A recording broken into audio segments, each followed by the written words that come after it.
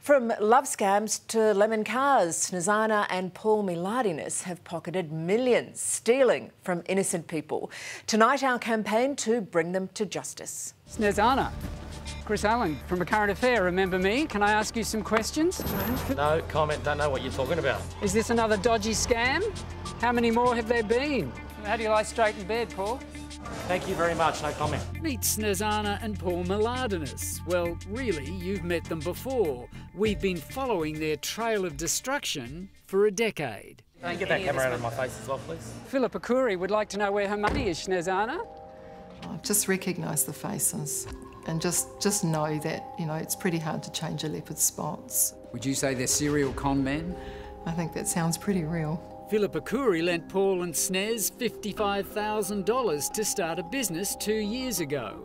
It was a 6-month loan and she's still waiting for her money back. Stop trying to threaten me, I'm telling you now.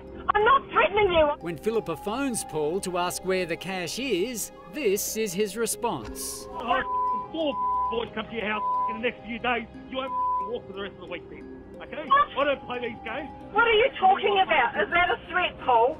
And clearly in there, he threatens you. He said he'd send some guys around here and Four guys, and I wouldn't walk the next week.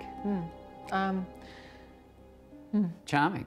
Yeah. Paul, come out, you gutless you heap of Oh, get out of here, you mongrel! We first met Paul when he was running a dodgy dating agency. That's him trying to hide from our cameras at his Hearts United office on the Gold Coast. Then Snez opened a restaurant and Neville, one of his angry customers from the love scam, chases Paul inside. He's a mongrel, he won't face the truth, he's just a lying bastard. Neville, a dairy farmer from Victoria, says he paid Paul's dating agency $120,000 over 2.5 years and didn't get to meet one person. No wonder he let rip. I'm the cleaner, mate. Oh, Paul, get away. Paul, you gutless pig! In court, Paul was found guilty of swindling divorced Sydney medico Dr Neil Wallman out of $3 million. A Supreme Court judge describing Miladinus as fraudulent and dishonest. They come across like they really are doing you a favour. I've never been scammed like this before. After the love scam collapsed and the restaurant closed, Paul and Snez opened this used car business. Among their customers, Tamara Rath, who was pregnant when she went looking for a safe car to buy. They said that this was going to be a safe family car that I'd have for years. But it wasn't. Tamara says things went wrong with the car on the first day, and now a mechanic has told her the engine had been replaced and it's too dangerous to drive. I've had mechanics look at it, and is that much damage done to the engine and things like that, that even they said if it could be fixed, they don't want to touch it because a lot could go wrong. And here I am left with a car that is nowhere near roadworthy or safe to be on the road. And Tamara wasn't the only customer complaining, so soon Fair Trading were chasing Paul and Snez. Both of them were charged, convicted and fined for winding back odometers.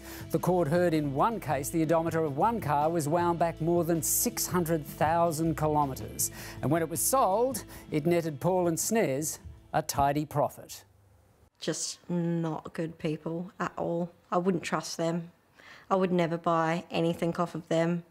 I wouldn't even give them the time of day. Some might call it karma. 18 months ago, Paul and Snez's car yard was mysteriously vandalised, and after the couple were convicted and fined almost $50,000 for those odometer offences, they gave up on selling cars and went into transporting them instead.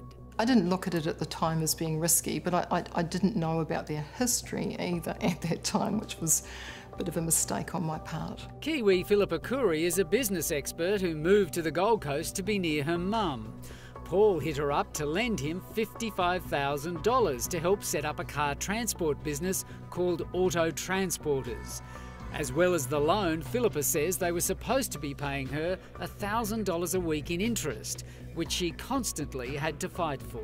At one point I said to Paul, why is it that I have to beg every time I want my money? And it never came on time. And eventually they stopped paying altogether? They stopped paying. Coming up to that 6-month period, I was then asking for my loan money back, which was the original agreement. While Philippa was fighting for her cash, Paul was taking orders to deliver cars. Here he is loading some onto a truck outside his house.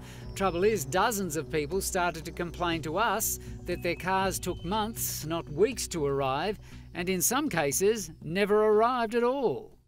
How angry are you, Andre? 12 out of 10, roughly. Darwin man Andre Fisher paid almost $4,000 to Snez's company, which has now changed its name to AAA Transporters.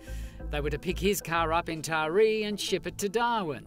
It was supposed to take 2 weeks. 2 months later, it hasn't arrived, and Andre has no idea where it is. Carlos! Hey, Carlos! Andre has been told a man called Carlos picked it up and brought it here, an overgrown field in Western Sydney. Andre's friend took this photo a week ago showing the distinctive Unimog with a smashed windscreen in the compound. But when he flies in to take it back, it's gone. How would you describe this business? For starters, I wouldn't call it a business. Scam is probably the most polite word that I would say in front of a camera. Andre has now reported his car stolen to police. It's just disgusting. How do people think that they can get away with this and not have any repercussions? Jessie Challen says she paid Snez's company almost $7,000 to transport 4 cars from Grafton in northern New South Wales to Perth more than 3 months ago. The cars, 2 work cars and 2 family cars, were supposed to be there in 3 weeks, but we found 2 of them still at the car yard which Snez and Paul used to operate on the Gold Coast. You know, you're talking about a family of 4 now left with no vehicle. We've had to borrow a vehicle, and I'm just feeling deflated and frustrated that a company can get away with this. Snezana, Chris Allen from A Current Affair, remember me? Can I ask you some questions? Snez clearly avoids our questions when we catch up with her. Is this another dodgy scam? How many more have there been?